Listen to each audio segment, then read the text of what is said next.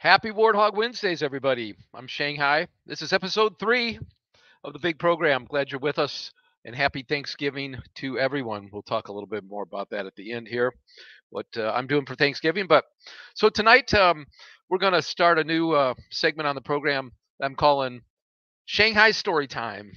And what I'm going to do is I'm going to read excerpts from my forthcoming book, which is entitled Two Bags Full. And this is the first couple chapters.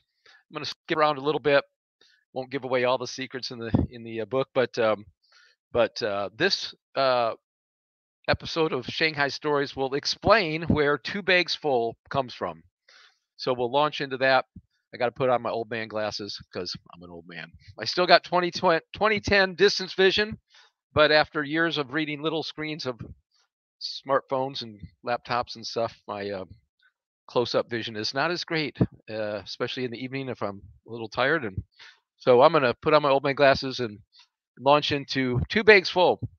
So in the prologue to the book, I recount a poem that I learned when I was in high school. I don't know what class, some English class, we had to learn a poem, and I liked Robert Frost, and I remember memorizing his poem, "Stopping by a woods on a snowy evening." Whose woods these are, I think I know.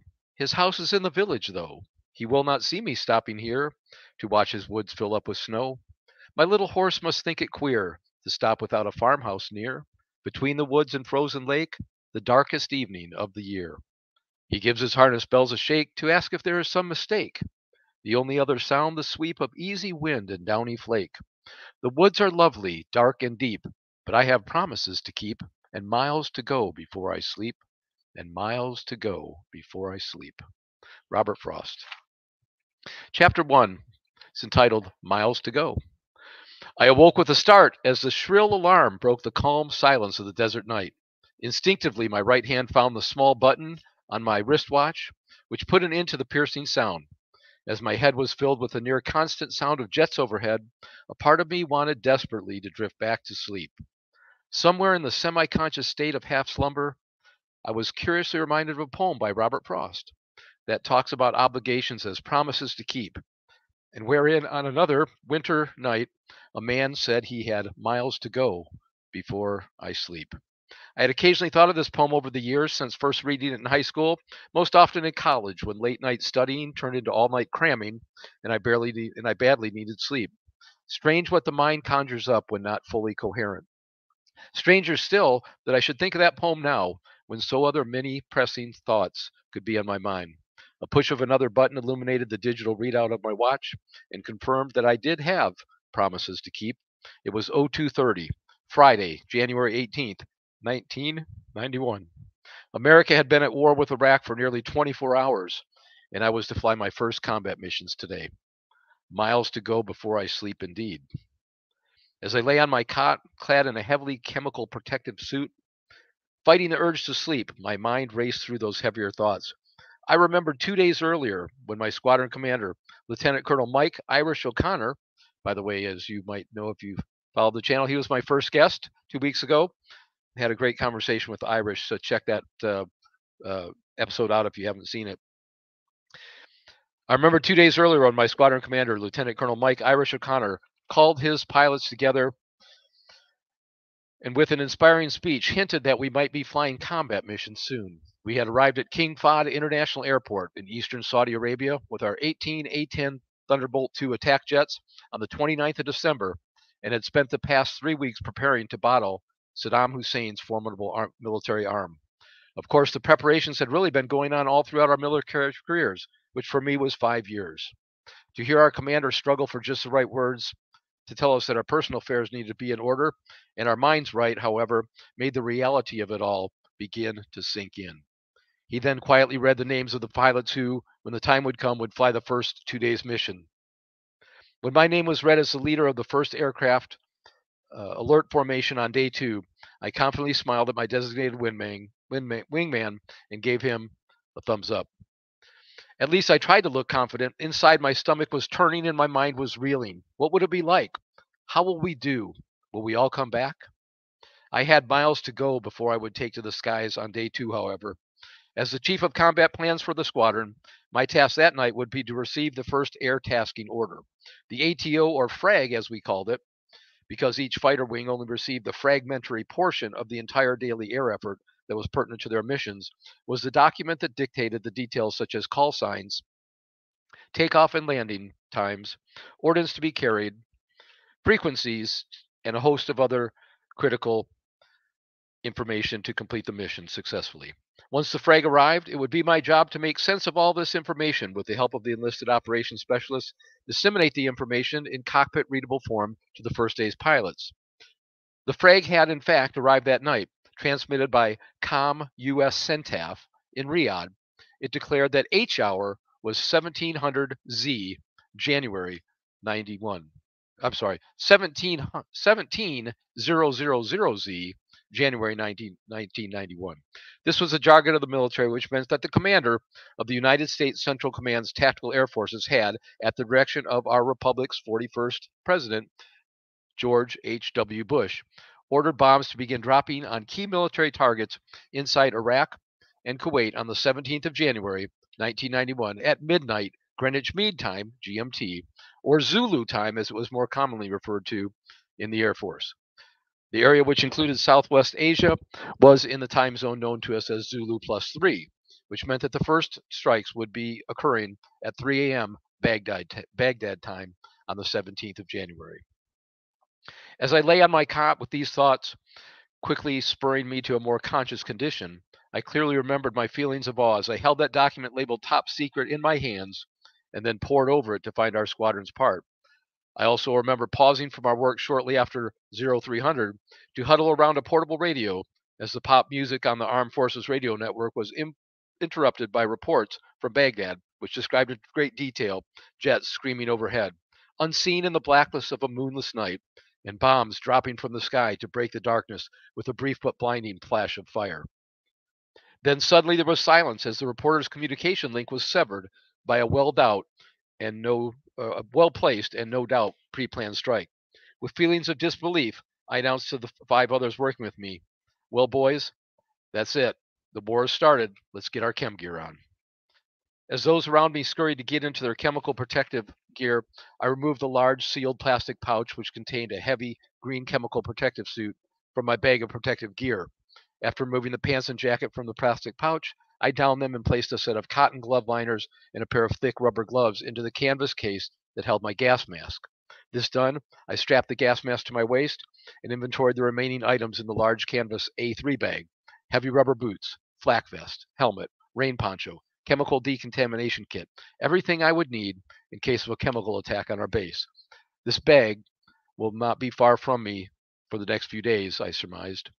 Finally, I popped one of the small white pyridigestamine tablets. I'll have to learn to say that better when I bromide tablets out of its container. According to our flight surgeon, taking one of these pills every 8 hours would help prepare our bodies for nerve agent contamination. I sincerely hope the war did not come to that, but vowing to be ready, I swallowed it. With my chemical protective gear now in order, I went back to my work preparing information for the first pilots who would be arriving soon to brief their missions. With my eyes now wide open and adjusting to the darkness of my early morning surroundings, my mind raced on and retrieved the conflicting feelings of concern and pride as I watched our commander, Irish O'Connor, and his wingman, one of the most experienced A-10 pilots in the Air Force, Major John Conley Condon, walk in the door as the first who would see combat. Throughout that long first night and day, other pilots, pair after pair, left the squadron, and now I relived the feelings of relief as I watched them, 2 by 2, come back in many hours later, looking very tired, but grinning victoriously, bursting to tell their stories. I also remembered restlessly laying wide awake that night, just 6 short hours ago. I had recorded that first day's events in my journal and written a long, emotional letter to my wife, telling her how much I loved her. And I tried to write it in a way that didn't seem final, but I probably failed miserably in the attempt. I was then contemplating whether or not to take the no-go pill the flight surgeon had given us to induce sleep. ensuring we would be rested for our first day of combat. It was not my habit to take drugs, even aspirin, so I wrestled with the decision. Strangely, though, I couldn't complete this memory. Just a moment ago, it seemed so vivid, and yet I can't remember my decision. I knew I'd won the battle with my urge to return to sleep when it suddenly dawned on me why I couldn't complete this memory. It had been my last thought before falling asleep. And for 6 hours, there were no memories, there was no time, there was only sleep. Another push of the button, and a glance at the watch, 0231. What a contrast from the world of sleep. In the space of only 60 seconds, the memories of a hugely emotional day had flooded back through my emerging consciousness. An amazing thing, the mind, I mused, not knowing how prophetic that statement would be later on. Enough reminiscing, I told myself, time to keep those promises. I traded the sanctum and warmth of my bed for the uncertainty and cold of another desert winter morning.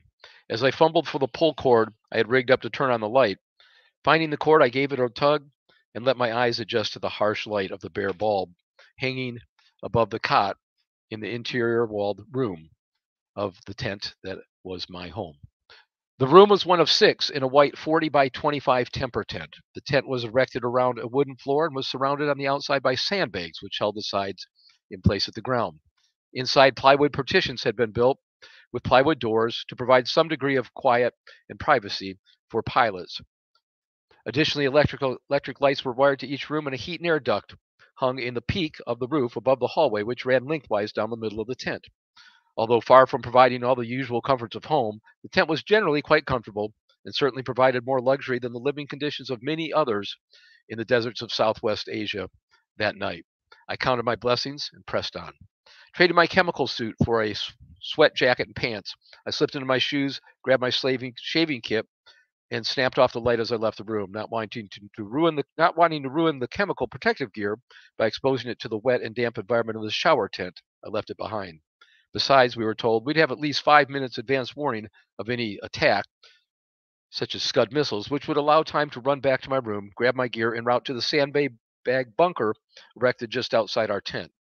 Upon opening the door at the end of the hallway, a chill of the desert night hit me as above another pair of A-10s roared overhead, red and green position lights marking their outline, white strobe lights blinking. Up there, pilots from one of the two night flying squadrons were arriving back from a mission, no doubt happy to be alive and probably looking forward to sleep. Soon it will be my turn, I thought. Scanning upward as I walked the 100 yards to the shower tent, I marveled at the expanse of sky above me.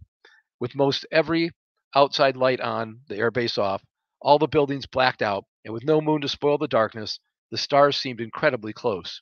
I smiled at them, hoping they promised clear skies would soon follow. The last thing I needed were clouds to highlight my airplane to the gunners, who would surely be trying to kill me in just a few hours. I found my tent mate and wingman, Captain Scott Sparky Johnston, had beat me to the showers and was toweling off as I walked in. "Morning, Sparky," I said, trying to sound cheery. "Morning, Shankster," he replied, using his familiar variation of the more common tactical call sign of Shanghai. "Looks like a great day for combat, huh?" he added. "You bet," I answered, hoping I sound confident. See you on the 3 o'clock bus," he said as he left the tent. "Roger that," I called out after him. As the water ran over my toothbrush, I mentally reviewed the items I wanted to cover with him in our pre-flight briefing. We had spent a great deal of time over the past few days discussing tactics. We had talked about how we would work together, what I expected of him as my wingman, and what he could expect of me as his flight lead. We would be combat pairs, and as such, would be flying most of our combat missions together. The thought was that by pairing up two pilots to fly together, often greater teamwork would result, thereby creating greater effectiveness. Sparky was one of the new guys in the squadron, having arrived only a few months before we deployed. He had recently completed pilot training, and after a 3-month course at A-10 Replacement Training Unit, was assigned to his first operational fighter tour as a pilot. My squadron, the 511th Tactical Fighter Squadron, Vultures, at Royal Air Force Base Alconbury in the United Kingdom, was lucky to get him.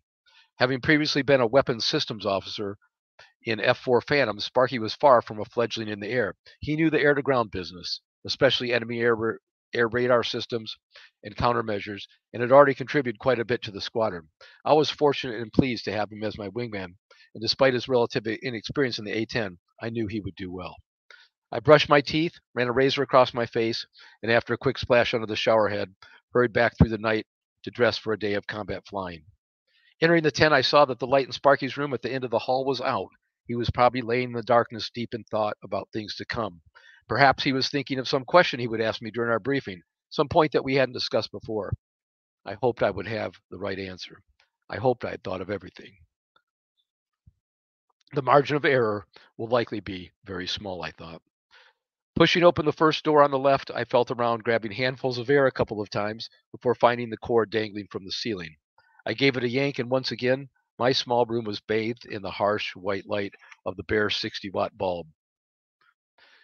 Hanging my damp towel over the line I had strung up in one corner, I dropped my shaving kit on the green nylon army cot which ran across the far wall and served as my catch-all shelf.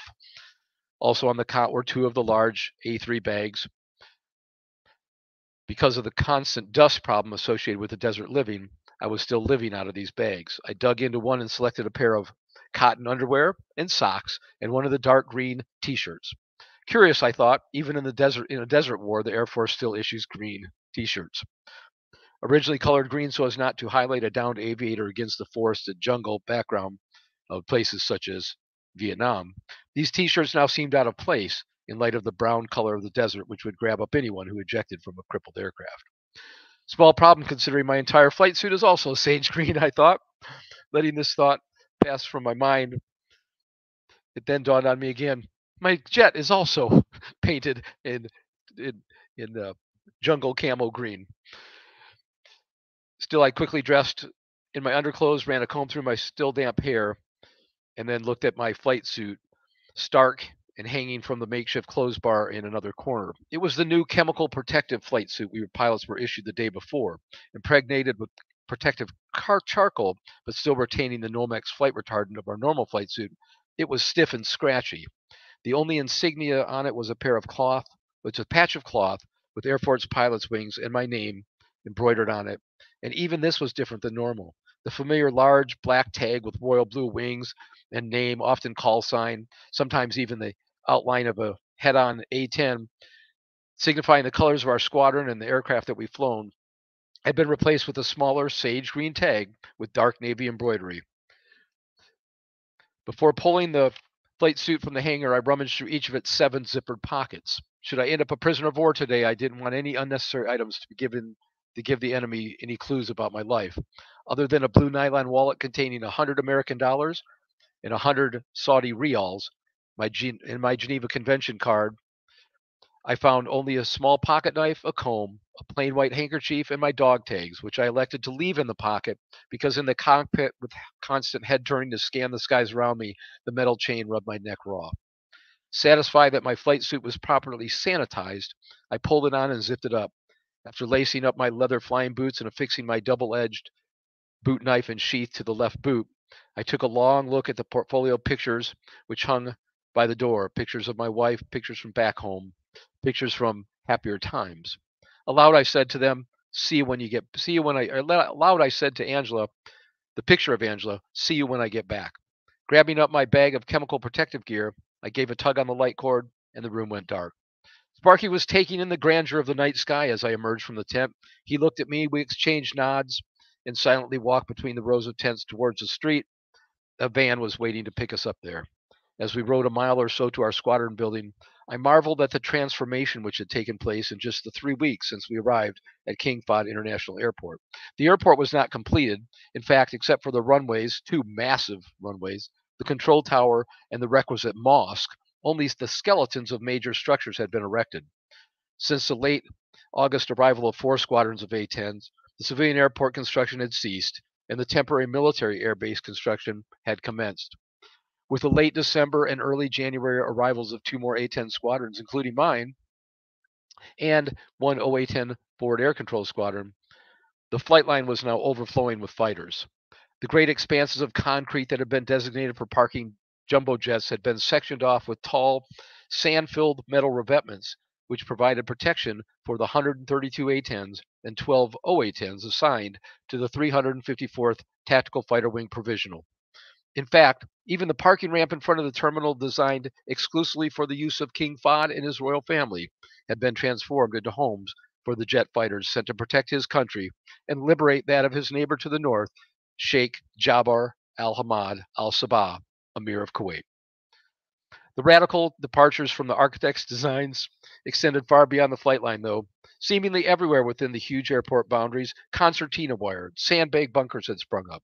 The changes were also evident as we paused at one of the many fortified entry control checkpoints to hold up our identification cards for the scrutiny of a heavily armed Air Force security policeman. Driving on, we entered the compound of large metal warehouses encircled by a tall barbed wire fence. Evidence of military presence was everywhere in the compound, from the large satellite communication dishes, barely visible in the darkness, to the camouflage netting, much of it painted to match the desert surroundings. The driver of the van, one of our squadron's enlisted life support technicians, pulled up to the back of one of the metal buildings and stopped. We had reached our destination, warehouse number 6, home to the 706th TFS Cajuns of the Air Force Reserve in New Orleans, and my squadron, the 511th Vultures, part of the United States Air Forces in Europe. Chapter 2. Warehouse number 6 had been transformed from a large empty space into the hub of activity for 2 fighter squadrons. Inside, partitions had been erected to separate the 2 squadrons and create offices and briefing rooms. Life support racks had been built to hold flight gear, and grease boards for posting the flying schedule had been hung. With the addition of chairs and desks, we were ready for business within a day of arrival. Outside, portable generators whirred, supplying electrical power to run the heating and air conditioning units, as well as the myriad of electrical equipment necessary to keep the business of a fighter squadron going. Sparky and I had entered the now familiar environment with a newfound purpose. It was 0310. Quickly, we set to work gleaning all the information the night duty officer had to offer and began copying the most important data onto cards we would clip to our knee boards for easy reference in flight. Finding our names on the large scheduling board behind the duty desk, we learned that we would be mission number 5065 Alpha, call sign Weatherby 65. We copied this information onto our cards and each signed out one of the thick combat in-flight guides called flimsies, which were the source of most of the information we would need in flight. Finding an open briefing cubicle, we went through the combat flimsies, copying some of the call signs, frequency, code words, and navigation data onto our cards. Because we were to be on alert and therefore did not know where we were going or what our target would be, we reviewed the procedures for several different possibilities rather than focusing on one in particular, as several other pairs of pilots were now doing. Those not on alert had the luxury of knowing where their targets were and had set times to plan on. Sparky and I, on the other hand, only knew that at 0500 we were to be in our jets with our engines running, ready for takeoff, ready for any tasking, ready for combat. Having thoroughly reviewed the combat flimsies, we walked to the far wall of the warehouse where our intelligence officer had set up shop. He had erected some plywood boards and had a large detailed map of Kuwait and Iraq tacked to them. On the map, he had plotted known areas of surface-to-air missile and anti-aircraft artillery activity. With red grease pencils, we jotted some of this information onto our plastic-covered maps as he rattled off a short prepared briefing describing recent enemy activity. We then briefly reviewed escape and evasion procedures with him and he asked if we had any questions. As we shook our heads no, he bid us good luck and good hunting. Back in our briefing cubicle, we briefly talked about some of the threats we had plotted on our maps, and feeling we pretty much had our ducks in a row, I started the more formal portion of our briefing. I began giving a time hack to synchronize our watches. 3, 2, 1, hack. 0330, I stated. Call sign Weatherby 65. Mission number 5650 Alpha. For the first one, Bravo and Charlie if we fly a second and a third. We'll step at 0400, start at 0430, and check in on channel 1 at 0445 to meet our on-status time of 0500, I continued. By the time 15 minutes had passed, I had covered all the necessary items in my briefing checklist and asked Sparky if he had any questions. Nope, he replied. Sounds good. Get hot, I replied, using the time-honored fighter pilot phrase of joyous affirmation. 15 minutes to step. Time enough for breakfast.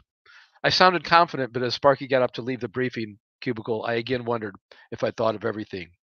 We'll soon know, I surmised. I rummaged through the cardboard box full of meals ready to eat and selected one labeled MRE Meal Number 6, Chicken a la King. Sparky chose one containing a mixture that was, according to the label, supposed to taste like a ham and cheese omelet, and he sank into a chair to enjoy his meal. I took out my pocket knife, cut into the heavily rubberized brown pouch, and then passed the knife to Sparky. As he tore into his pouch, I reached inside mine and pulled out the slender cardboard box, which surrounded another pouch containing my chosen entree.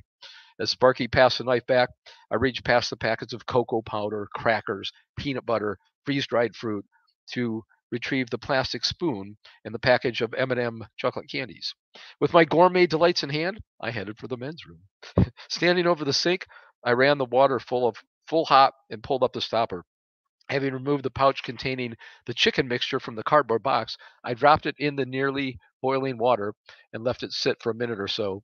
I then let the water drain from the sink, carefully grabbed the steaming pouch by the corner, and headed out of the men's room to enjoy my breakfast feast.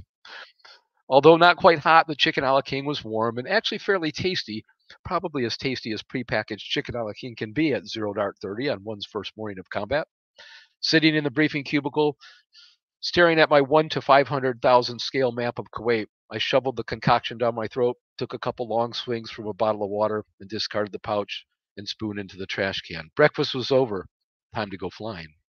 I gathered up the checklists and maps and stuffed them into the various compartments of my custom-made Cordura nylon saddlebag, which was designed to fit neatly over the instrument panel of the A-10. Saddlebag in hand, I headed to my life support rack to suit up in my flying gear. Finding my equipment hanging on the rack ready to go, I began by donning my anti-G suit. This dark green, form-fitting piece of equipment worn in all modern jet fighters closely resembles the chaps worn by cowboys, except the legs fit tighter. It's actually a corset type affair with inflatable air bladders which fit over the abdomen, thighs, and calves. A hose protruding from the left side connects to a hose in the cockpit, so when making a tight turn or pulling out of a dive, high pressure air is forced into the bladders commensurate with the forces of gravity called G forces generated by the aircraft. In a particularly tight turn or during a high speed dive, pulling out of a high speed dive, it is typical to pull 5 or 6 Gs. It's called pulling Gs because the pilot controls the magnitude of the forces with how hard he pulls on the control stick. In the way the force generated by the Earth's rotation is 1 g and keeps objects stationary, the force created by such maneuvers results in objects, including body parts, feeling 5 or 6 times heavier than normal. This, of course, makes it difficult for the heart to keep pumping blood to the head, and similarly tends to force blood to the lower extremities of the body. The air bladders help combat this pooling of blood by pushing against the abdomen and legs.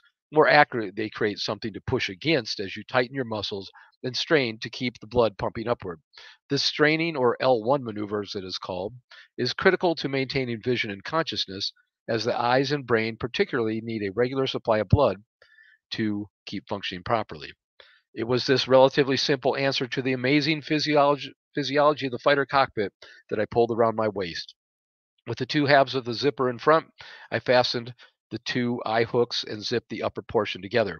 I then rotated it around my waist to the right until the rubber air bladder was over my abdomen, wrapped the split left leg portions around my thigh, fastened the hook at the inside top of the leg, and zipped it down over my boot knife to my ankle. I repeated this procedure with my right leg, and my G suit was on. I paused from my dressing for a moment to stuff a couple boxes of raisins, a couple small bags of peanuts, and the M&Ms from my MRE into the lower left leg of the G suit. The peanuts and the raisins my mom had called energy food in the letter accompanying the care package that had arrived a few days earlier. Into the right leg pocket, I slipped 2 plastic flasks of frozen water. The fight against dehydration was a constant battle in a fighter cockpit.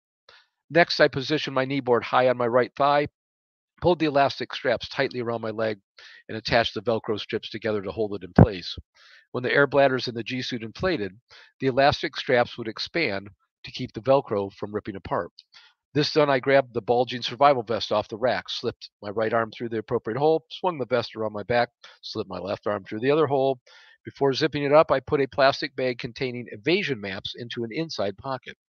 The plastic bag also contained my blood chit, which was a pointy talkie paper that stated in both English and various Arabic languages that I was a downed American pilot who needed help. It promised the rewards of a grateful United States government if assistance was given, and even had serial numbered tabs in the corners that could be ripped off and given to the person rendering the assistance. Sort of a downed pilot claim check, someone once mused. I zipped up the nylon vest, pulled the PRC 112 survival radio from the largest of the outside pockets, and rotated the switch to the on position. As I turned the volume control full up, I heard a hissing sound that told me the radio was working. After turning the volume knob back to its minimum setting, I switched the radio back off, stowed it back in the vest pocket.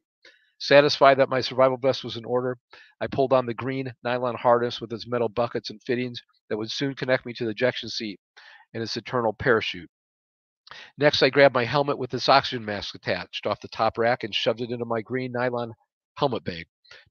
Technically, I was supposed to function check my oxygen mask and its built-in microphone on a test bench in the corner, but finding that it always worked because our life support technicians were so awesome, I'd abandoned this chore long ago. The next thing was to walk over and be issued a sidearm. I remember musing, if I need this gun, it's going to have been a really bad day. Originally in England, I'll just stop here and interject that originally in England, we had the 9mm Beretta. That's what we'd qualified on. It was a great pistol. But when the stateside boys went over to the desert, some of the squadrons had 38 revolvers, the old long-barreled 38. No kidding, like a Western six-shooter. It held six 38 caliber rounds. This spinning cylinder. It had a big wooden handle with a brass plate on the end of it. And we'd send our 9mm over to the desert for the guys to swap out their 38 so they'd have a more capable sidearm. Well, then we went to the desert, and guess what? We got their 38s. So I was issued a 38. We would clear it, load it into a drum, and then it went into a holster on the side of the survival vest. This is just the first draft of the book, and so there's a lot of notes in the margin. So I'm trying to read it in a coherent manner, and then I've got a bunch of notes that I'll add to the next draft.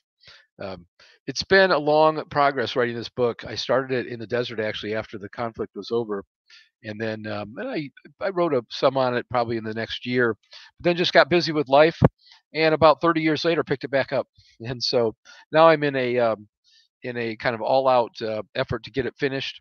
I would hope to have it ready by Christmas. That's not going to happen. It's now going to be spring.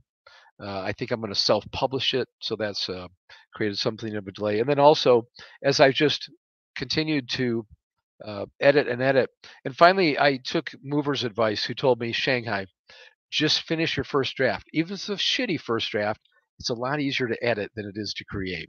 So I've got a lot of notes here, but I'm reading it as the sort of shitty first draft, and hopefully we'll get it edited up here over the holidays and get it off for printing and have it available sometime early spring of next year.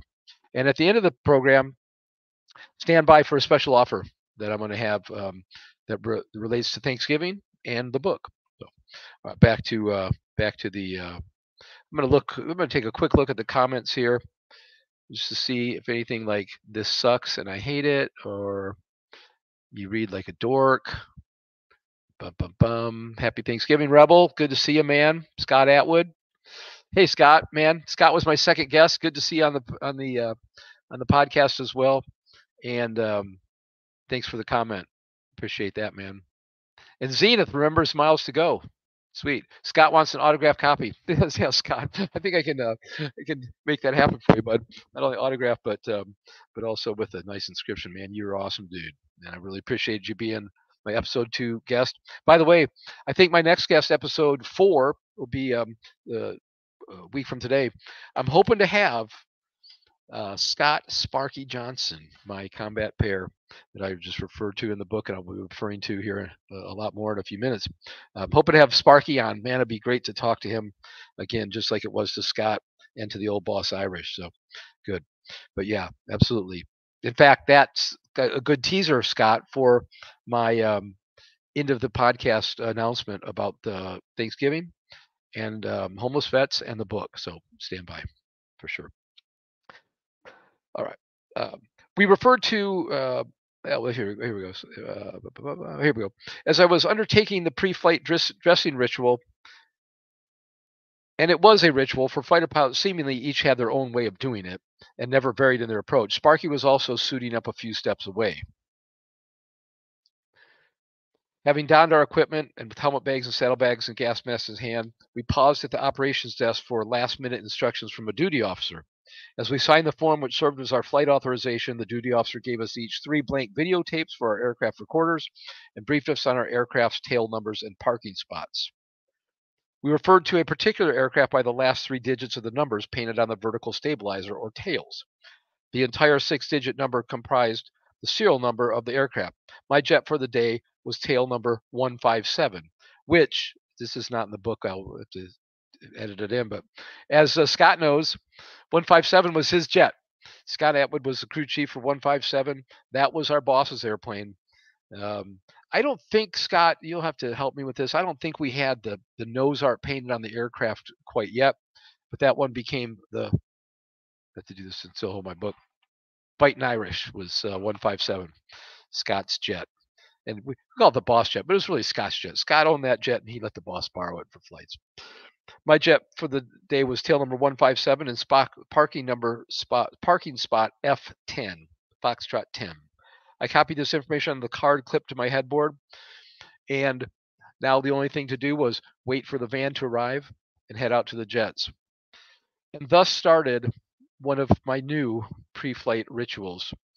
I didn't know at that time it would be a pre-flight part of my pre-flight ritual. I thought it might be an anomaly, but I had to go find a corner of the warehouse to dry heave.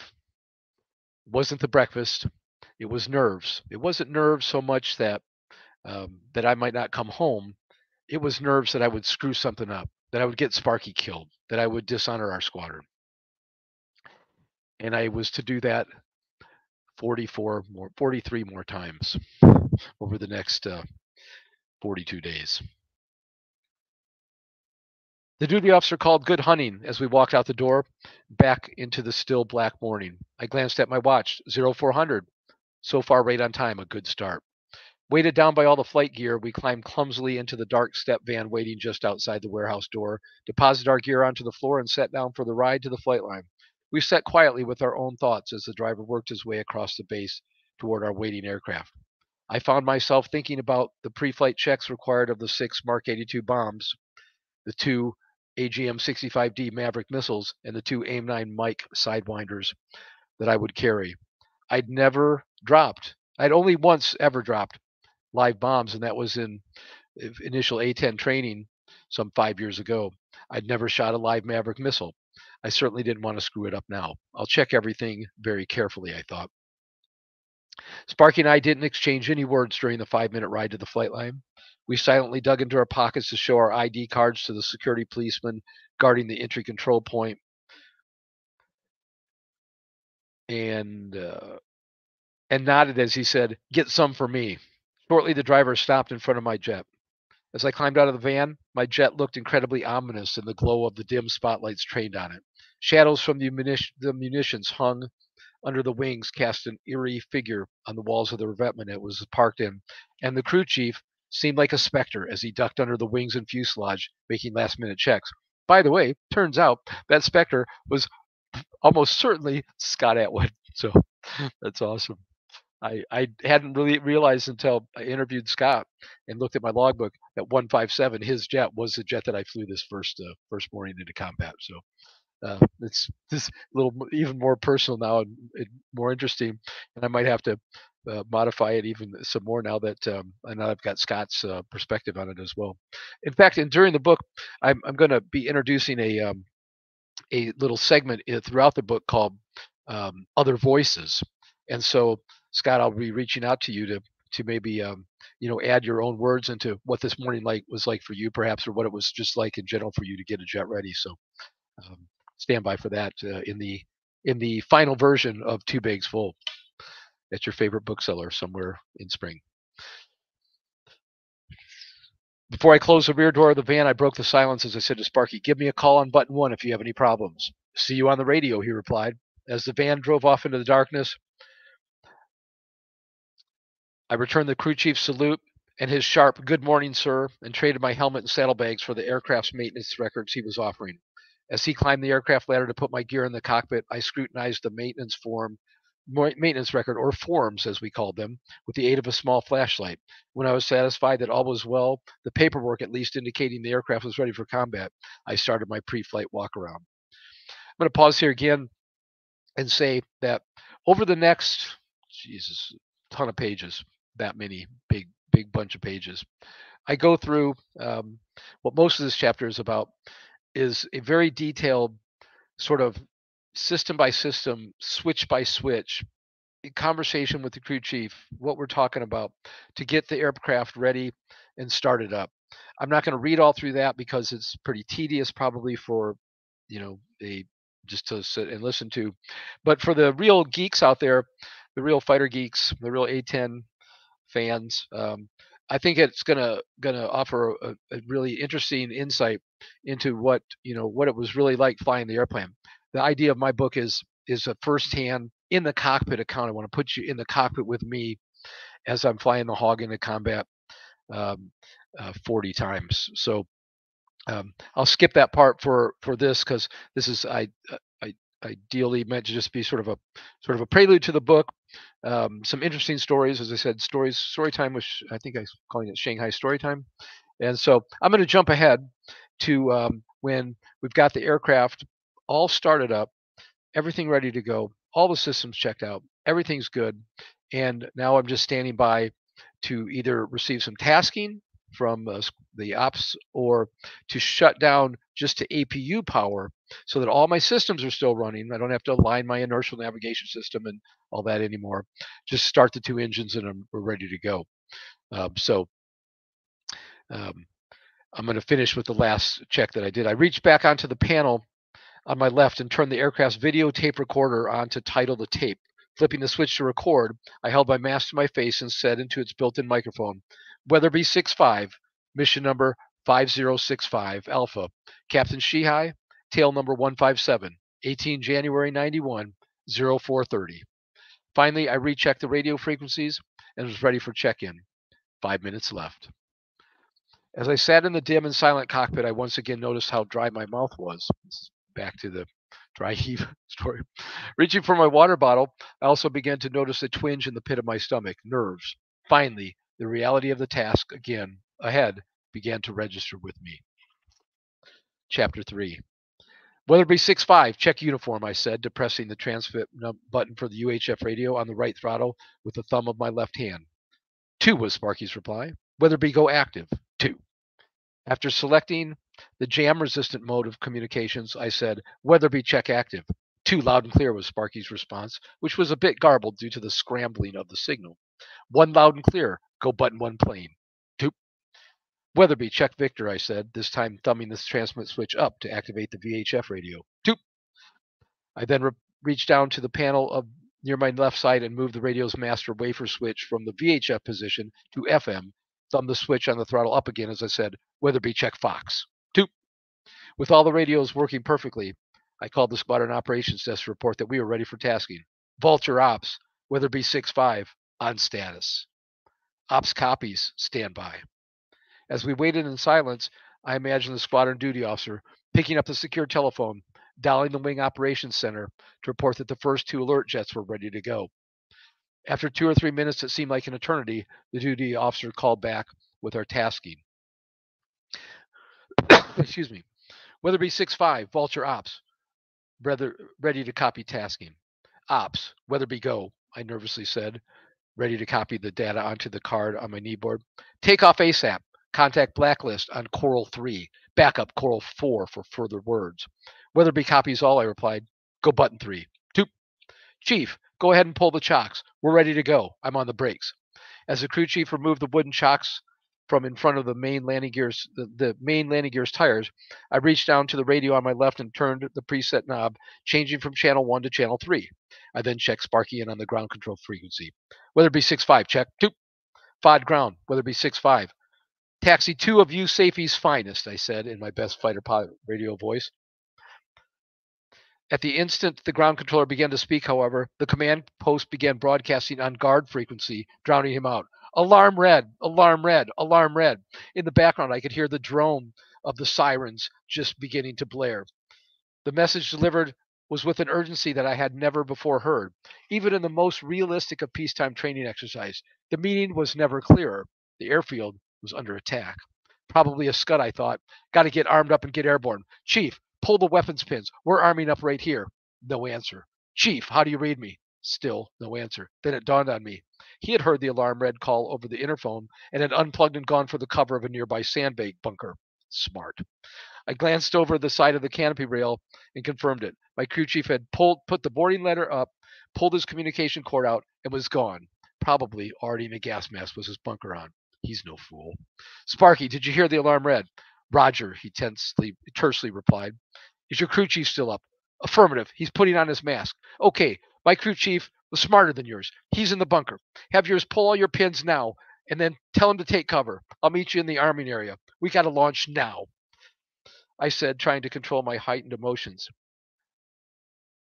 As I pushed the throttles forward, engaged the nose wheel steering with a button on the control stick, flipped my taxi light on to illuminate the yellow taxi line, and rolled out of the revetment. Sparky's parked on the King's ramp. He'll beat me to the arming area. I turned the shortest direction toward the arming area at the end of the runway. I wanted to get airborne as soon as I could, but I also wanted to get armed up if possible. Otherwise, I would have to land once the attack was over and get armed before we could complete our assigned tasking. I didn't even know if that was possible. If the ground pounders were in trouble, 2 minutes spent now could save 20 minutes later. Put the canopy down and turn the ECS off, I thought. I almost forgot. By closing the canopy and turning the environmental control system off, I could hopefully keep most chemical contamination from entering the cockpit. I didn't know if there was an inbound scud, if it contained a chemical warhead, but I reached down on my right side and flipped the switches which closed the canopy and shut off the flow of outside air to the cockpit. As the canopy closed, I could make out the faint, ominous wailing of the air raid sirens even still. My mind was reeling as I taxied toward the arming area. I pushed on the right rudder pedal to make a 90-degree turn toward the main taxiway that paralleled the runway, and was startled when nothing happened. The aircraft kept rolling straight. Quickly, I centered the rudder pedals and jabbed the nose wheel steering button in again. The green light labeled nose wheel steering on the panel in front of me illuminated, and as I pushed on the right rudder pedal again, this time the aircraft turned as it should. Relieved, I rolled towards the main taxiway and tried to calm down. My heart seemed to be beating 1,000 times a minute, and I was breathing very heavily. Weatherby 1, where are you? Turning onto the parallel by the Foxtrot row, to Sparky's tense communication, I replied, turning onto the parallel by the Foxtrot roll. I'll be down there in a minute. Even as I said this, I applied another bootful of right rudder to turn onto the main taxiway, and again, nothing happened. I was only about 75 feet from crashing into a revetment wall, so I stomped on the tops of both rudder pedals, applying the brakes and bringing my craft to an abrupt stop. Shit, shit, shit, I yelled aloud, wishing someone were there to hear it. What is wrong with this nose wheel steering? This is no time for this to happen, I thought. I depressed the gut button again, but this time no light. I jabbed at it several more times rapidly and tried holding it in and jiggling it. Nothing worked. In over 600 hours of flying the A-10, I'd never had this problem before. Of course, at any other time, I would simply stop, call the maintenance supervisor on the radio, and have them come to take a look. Or at any other time, my crew chief would be standing back where I just taxied away from, and he'd run over there and probably fix it in a second. It wasn't an option now, though. More jabs on the button and a couple of blows to the stick. Still no light. Damn it. Okay, stay calm. You can figure this out. Springfield 6-7, check. 2. Shit. The other alert formation is taxiing out, I thought. They were scheduled 15 minutes behind us, so they were probably just climbing in their cockpits when the alarm sounded. They started up quickly, and they're ready to taxi out and launch for survival as well. Weatherby, Springfield, where are you? The leader of the other two ship asked me. Weatherby 1's on the parallel, heading for the arming area. 2's waiting down there for me. Where are you guys? Springfield 1's behind your number 2. Springfield 2 is coming out of the Foxes. What's the holdup, Weatherby? Let's go, he said, his voice raising with each word. Why couldn't maintenance park the formations together? I briefly lamented. Sorry, Scott. Not just above your pay grade, I'm sure. Stand by, Springfield. I'll be there in a minute, I said, my tone rising to match his. Gotta calm down, man. Get it under control, I thought. Concentrate. Use differential braking. As the thought entered my mind, I simultaneously eased the power forward and pushed down on the right brake. The jet started to move forward, then shuddered to the right. With just the right combination of brake and power, I was able to turn the aircraft and straighten it out on the taxiway. Shit hot. I pushed the power to increase my speed and then chopped the throttles back to idle. The 55,000 pounds of inertia that was my aircraft would coast me along at a quick enough pace, especially with no steering to keep me straight. Don't screw it up now.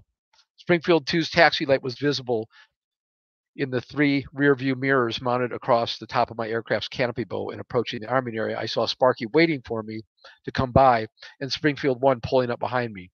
As I continued straight ahead past Sparky, I pointed directly at the bunker next to the arming area and turned on the powerful landing light, which, like the taxi light, was mounted above the nose wheel tire. As the light hit the bunker, I pushed the brake pedals alternately to move the tire from side to side, creating the effect of flashing the light across the entrance to the sandbag sanctuary, something that we called the elephant. My hopes of catching the attention of those inside were realized when 3 shadowy figures came running out in full chemical gear. I flipped the lights off and held the brakes while the arming crew pulled the pins that held the bombs, missiles, and the gun safe. Within a minute, they had pulled the pins, stuffed them into the left gear pod panel, and were retreating back to their bunker. Once again, applying power and brakes in concert, I turned 90 degrees right and pointed at the runway. Weatherby, go button 4. Toop. Weatherby, check. Toop. FOD tower. Weatherby 6-5 is taking 3-4 right for an immediate. No reply. I glanced towards the approach in. No landing lights. Looks clear. FOD tower. Weatherby 6-5. No reply. Screw the tower. We're going. Weatherby 2. Pre-takeoff checks. Take 20 seconds. We're rolling. 2 Wilco, Sparky said, his voice cracking slightly. As I fought the pedals to aim down the runway, I moved the flap lever to the first intent, flipped the IFF anti-skid, pitot heat, and strobe lights on, and armed my ejection seat. I then pushed both throttles forward as far as they would go and began hurtling down the runway into the darkness. 130, 140, 145. Rotate. With a gentle pull on the stick, the nose wheel lifted off. As the wings bit the air, they took the burden of the 55,000 pounds from the main gear, and I was flying. Chapter 4. We were passing 12,000 feet in the climb before I began to become one with my aircraft. Since the confusion and chaos of the taxi and takeoff, it was as if I were merely along for the ride, an outside observer rather than an active participant. Finally now, I was beginning to feel in control again. I noticed how sluggish my craft was with the heavy load of bombs and missiles I carried. I had never flown an aircraft this heavy before. We had been airborne for nearly 15 minutes, and we were still not up to 15,000 feet. Still, however, there was my heart, which was beating uncontrollably. I've really got to calm down. Shot glass. Weatherby 6-5 is switching to blacklist, I said during a short break in the continuous radio chatter. Shot glass copies Weatherby. I'll bet they're glad to be rid of us. One less flight to worry about. Weatherby, go Coral 3 uniform, I directed. Toop. I glanced at my kneeboard for the frequency that corresponded to Coral 3, straining to read the numbers in the dim red glow of the map light trained on my frequency card. Finally making out the numbers, I dialed 355.6 into the frequency display window. With a click of the selector switch from preset to manual, I left the static behind and was relieved to have a clear frequency with which to talk to the desk. I didn't know what caused this frequency, the static on the CRC's frequency, but wartime modes of different systems were causing a lot of new electrons to fly through the sky this morning, and interference was likely with many radio frequencies. I was just glad to know my radio wasn't causing the problem. Weatherby 6-5, check. 2. And then it dawned on me, where's Sparky? I looked over my left shoulder and then my right, and there he was, exactly where he should be. Perfect wedge position, about 2,500 feet or so off and behind my right wing.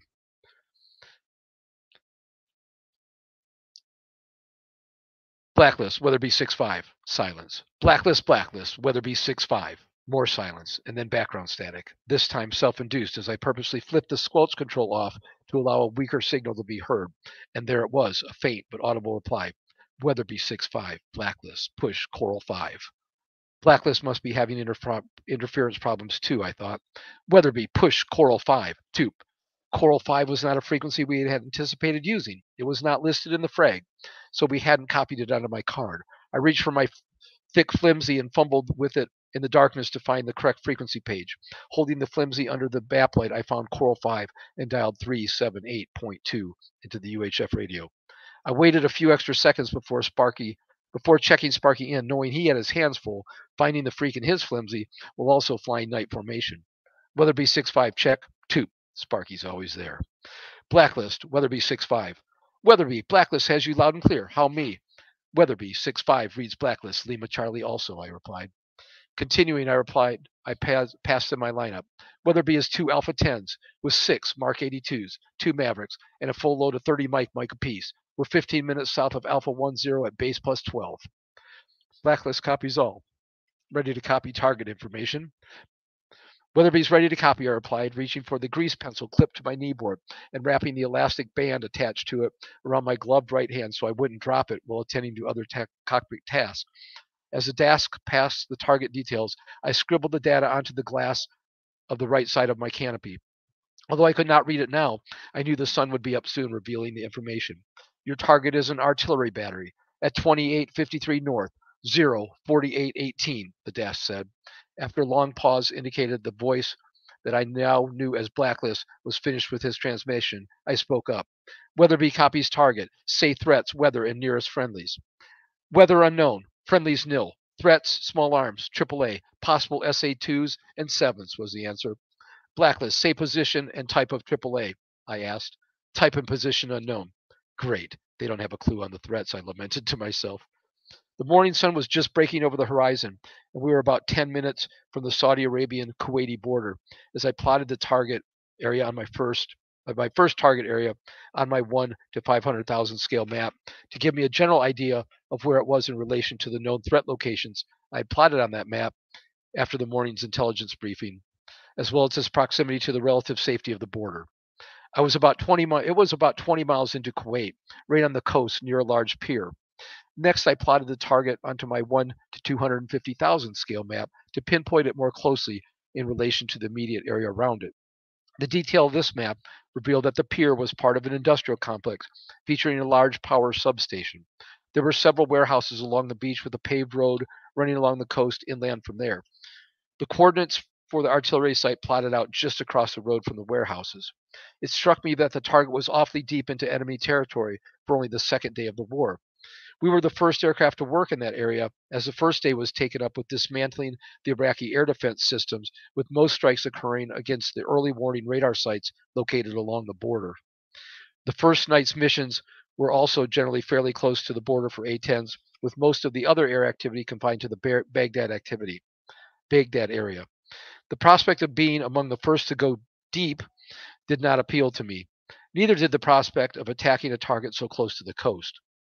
Since the start of military action to expel the Iraqi forces from Kuwait, the prevailing thought in the press was that if the coalition ground attack was launched, the first wave would be an amphibious assault on the beaches from Kuwait City, south to the border city of Ras al Khafji.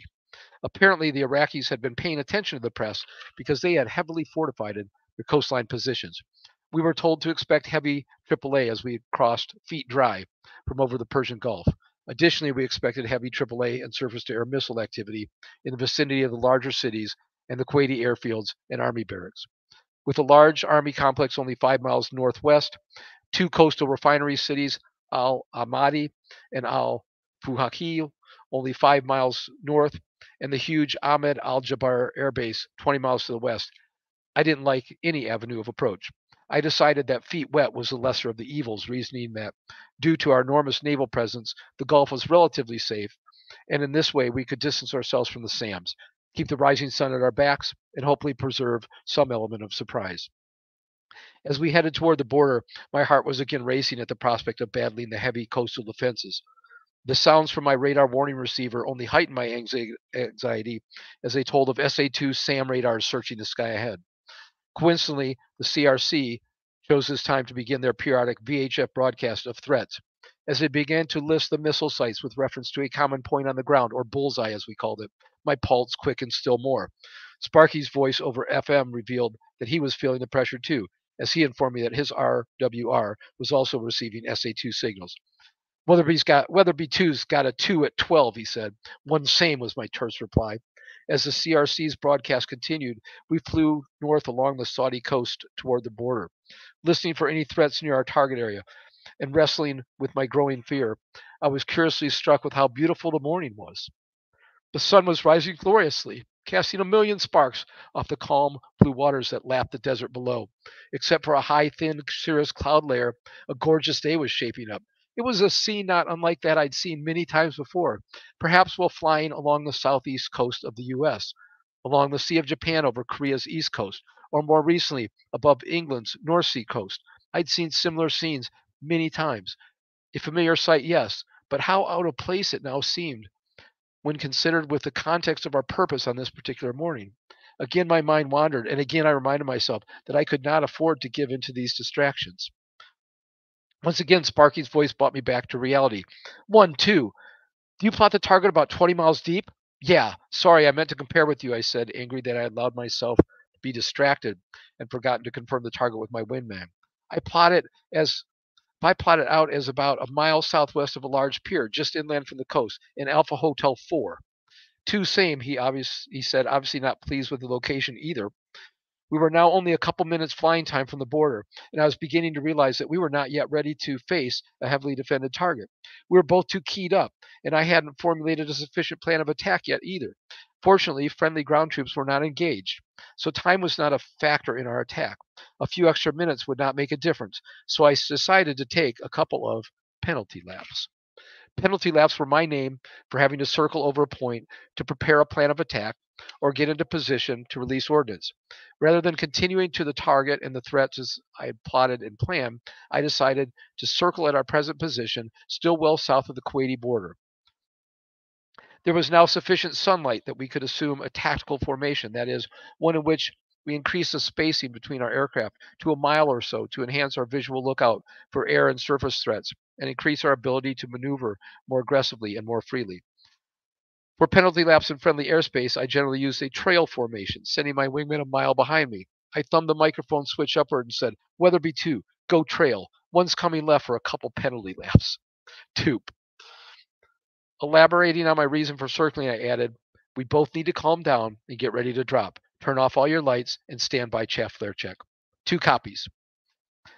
As it was daylight now, we didn't need our external formation lights or anti-collision strobes anymore to see each other or to be seen by other coalition aircraft.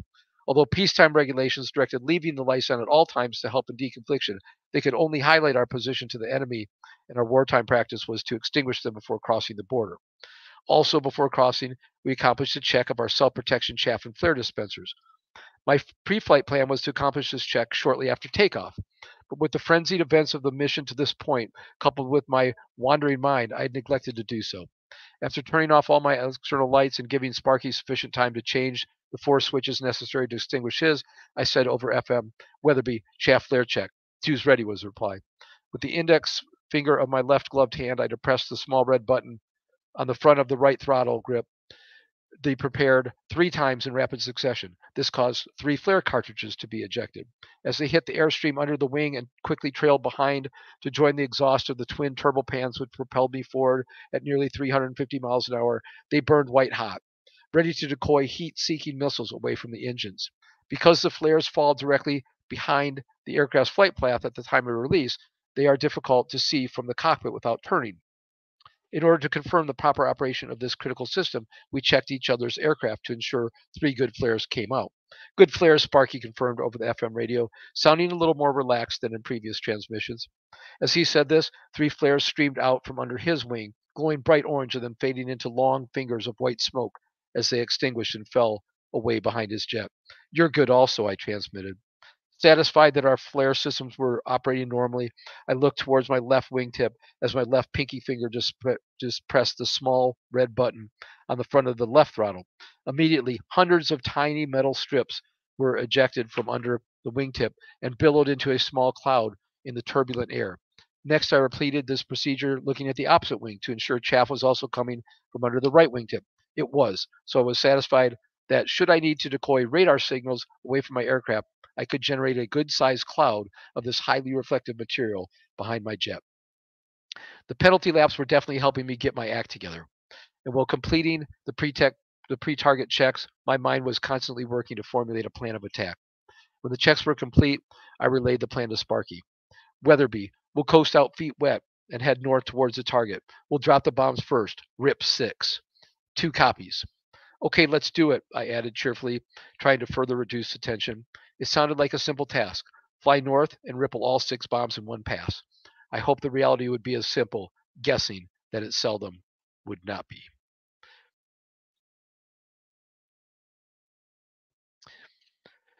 Finally, feeling ready to attack the target, I turned northeast towards the Persian Gulf. "Weatherby wedge," I said to terminate holding and send Sparky back to our travel formation. "Two," he replied, also sounding ready. We coasted out feet wet, overhead the Saudi border town of Ras Al Khafji, and turned north towards the target. As I rolled out of the turn, I pushed the throttles forward to the stop and then cracked them back slightly to ensure Sparky would be able to keep up.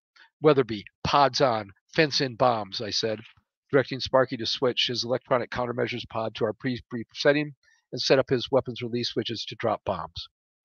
We were about 4 minutes from the target as I switched hands on the control stick, reached down to my right side, and flipped the switch that started my ECM pod. I then twisted the weapons release mode selector to the RIP single, RIP SGL setting. Checked that the number 6 was showing in the quantity selector and ensured the proper release interval was set. I then pushed in the weapons station 4 and 8 selector switches and flipped the master arm switch to the arm position. Finally, I rotated the aim 9 switch from the select position back to cool, which allowed the green ready lights to illuminate in the 2 weapon stations. Now the red weapons release or pickle button on the top of the control stick was hot. One push would release all 6 of my 500-pound bombs. As we flew north, we remained about 5 miles from the beach, which kept us out of range of most of the coastal defenses. Approaching the target area, we were still being looked at by various enemy radars, noticeably those associated with the SA-2 surface-to-air missile. But we hadn't observed any launches, nor had I seen any AAA. Of course, I wasn't totally certain what SAM launches or AAA would look like. A few days before the start of the war, as the probability of armed conflict was becoming greater, a couple of pilots from the 706th gave an informal briefing on what AAA looked like. Lieutenant Colonel Seth Groth Wilson and Major Larry Hulk McCaskill had been lieutenants, forward air controllers, during the latter days of the war in Southeast Asia and had seen plenty of AAA. They vividly described the visual characteristics of 23, 37, and 57 millimeter projectiles. It was truly amazing to see the same bunch of guys who had daydreamed during hundreds of dry, lifeless intelligence briefings generally served up. Uh, okay, sorry. It was truly amazing to see the same bunch of guys who had daydreamed during hundreds of dry, lifeless briefings intelligence personnel generally served up be so utterly spellbound by Groth and Hulk's presentation. Certainly, in part, the high level attention was due to the rare opportunity to hear the actual combat experiences of seasoned veterans. More probably, though, it was the realization that soon this information might very well save our lives, and that's what held our attention. We were reminded that 23 millimeter guns came in single, double, and quad barreled varieties, and that the shells exploded at about 8,000 feet. They shot at about 100 rounds per second per barrel.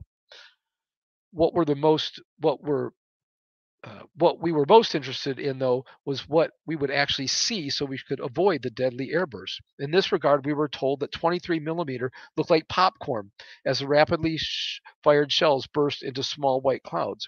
As for 37 millimeter, the effective range was about the same, but the number of barrels only 1 or 2, depending on the make of the gun. The airburst was larger and more silver than that of the 23 millimeter. The real threat, though, given our planned weapons release parameters, would be the 57 millimeter guns, the big boys.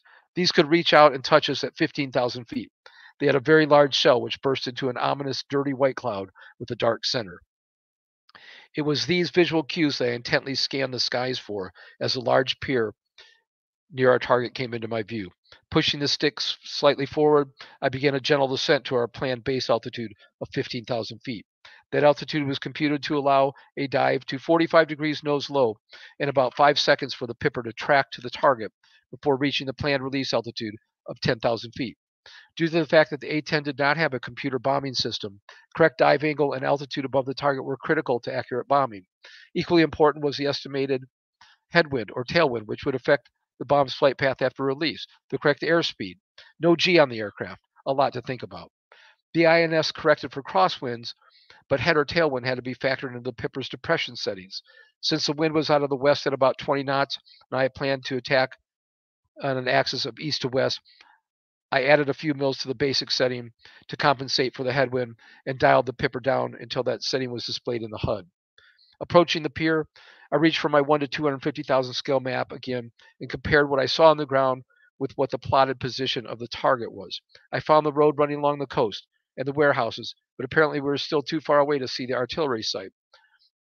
Our squadron ground liaison officer had showed us many target photos, and artillery sites were typically half moon shaped with 5 or 6 gun pits connected by a troop trench. Often other trenches ran from each pit to a central point from which a fire control was carried out. Someone had once observed that this configuration looked much the same as the impression a dog's foot makes in the sand. For these for this reason, we often referred to the standard artillery site as a puppy paw. It was a puppy paw that I expected to see as it continued north. As the pier passed off my left wing, I began to gentle turn to the left, which would not only head us back towards the area where the target should be, but would also result in a flight path closer to the beach. Although I wasn't keen on getting any closer to the coastal defenses, I had to find the target, and I didn't want to spend any more time searching than necessary. Every moment meant more time for the enemy to find us visually, and most certainly, from all the activity on our radar warning receiver, they were aware of our general position. As I rolled out of the turn, I looked over my left shoulder to make certain Sparky had been able to keep up with the 180-degree turn at our high power setting. He was, as usual, in position and no doubt scanning through our formation for surface to air threats. It was our contract with each other that while I concentrated on the target itself, he would be responsible for searching the surrounding area for threats.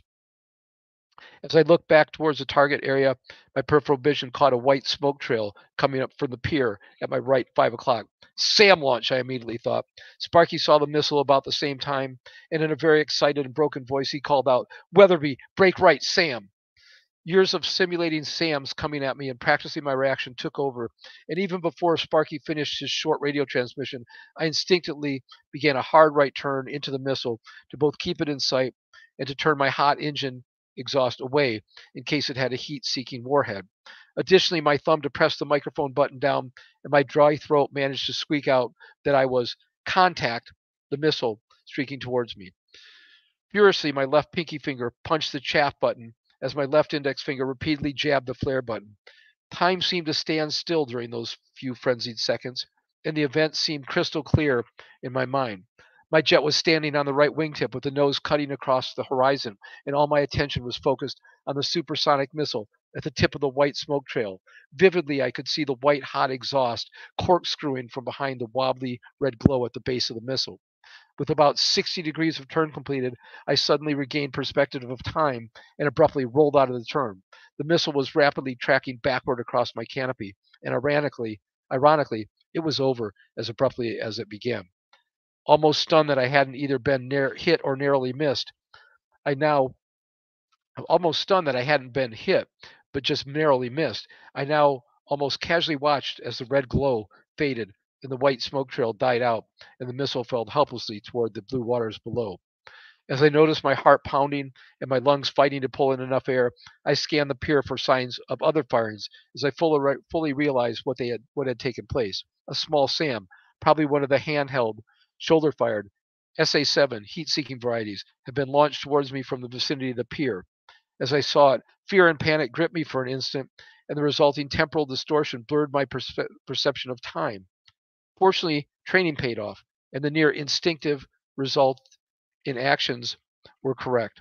Apparently, the missile was fired just just about out of range, as its supply of propellant was exhausted shortly before it flew behind me.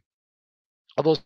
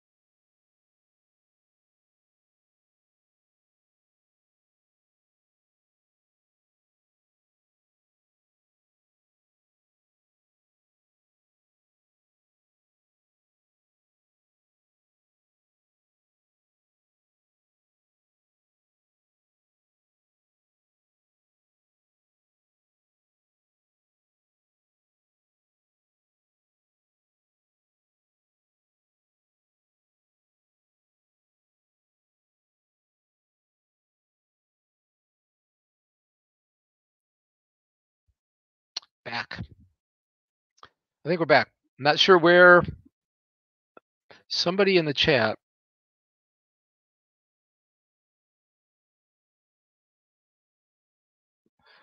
I'm gonna look at the chat comments really quick here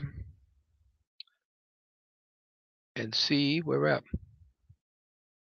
Hey, thanks, boss. I see Michael Connor said great book. I'm gonna put that one up because I like that. I like that comment. Right on. Thanks, boss. Glad you're enjoying it. And let's see. Rebel, man, I like Rebel. Rebel's always so positive in the comments. I like that. Thanks, bud. I'm excited to get it out. It's been a long time coming. Hey, somebody in the chat, tell me where I went off the air. 9:25. Okay, somebody at 9:14 said so. Uh, bum.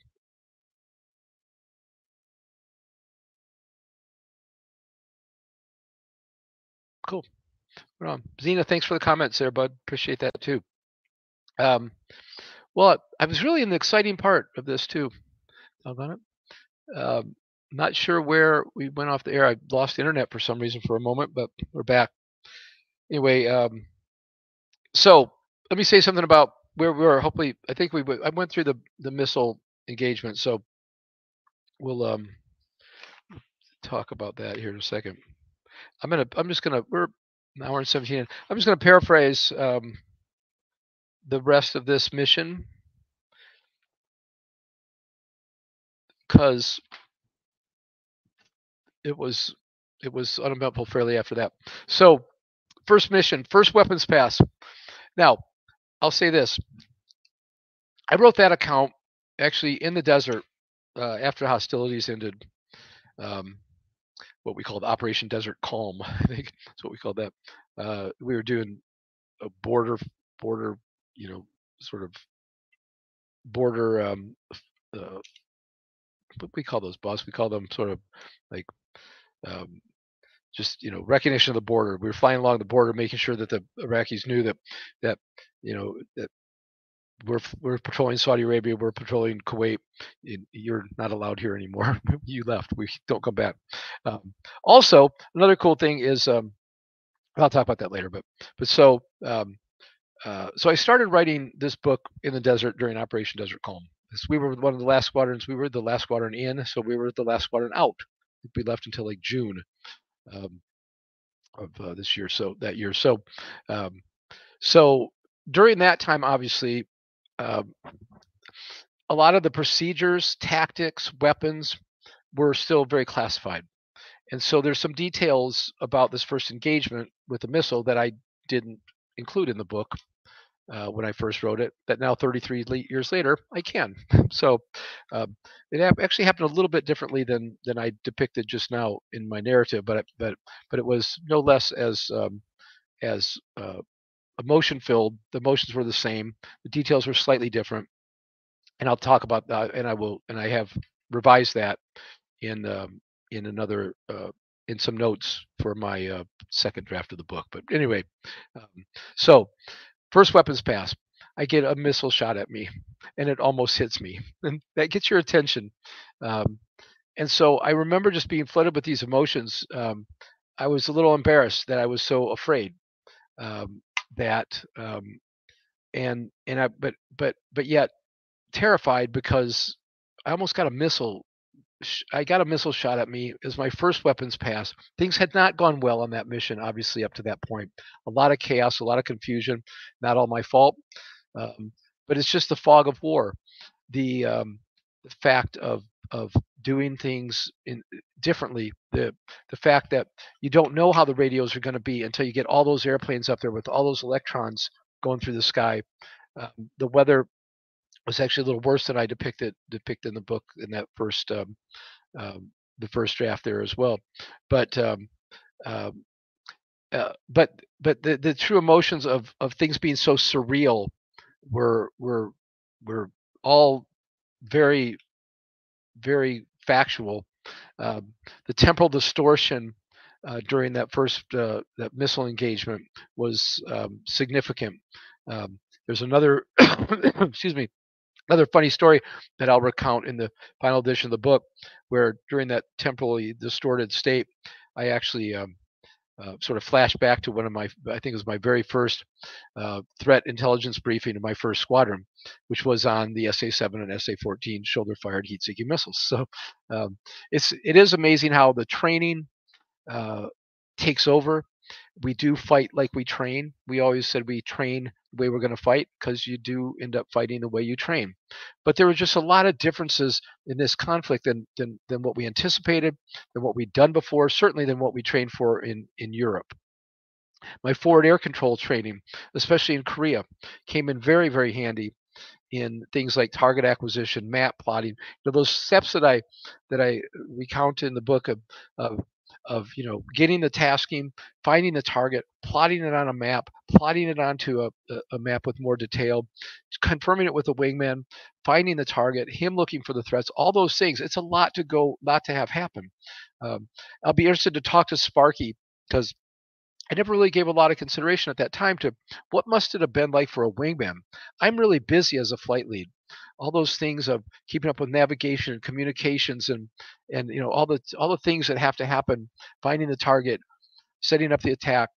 For the wingman, he's got a lot going on in his cockpit as well, but he's going off my cues, my instructions, and my lead. And so I'm just assuming I'm very anxious to talk to him about it. There must have been a lot more time for him to think about the enormity of what we were doing, and maybe even have more trepidation than I had. As a flight lead, you're pretty busy, and so at any rate, first weapons pass. I don't even roll. I'm barely rolling in, and weapon missile shot at me. So defeat the missile, and then you climb. You clear out your shorts, and but you still got a target to hit. And well, there's no troops in contact. There's no ground troops at that time, and there wouldn't be for quite a while. We didn't know that, of course, that day, but so you have time to kind of stand off and assess the situation. Maybe now, all that time you're becoming more and more of a target for the ground threats, of course. And it was about this time that both Sparky and I started noticing, um, as the light was coming up, we noticed the muzzle flashes that all along that coastal highway, along that beach, there were gun emplacements of anti-aircraft artillery, and you'd see the muzzle flashes, and then realize that above you or below you, there's exploding projectiles. And those were between the target and I as I went back out feet wet. Sparky and I, we did a couple of circles out there, and I thought, okay, um, I thought back to the briefing that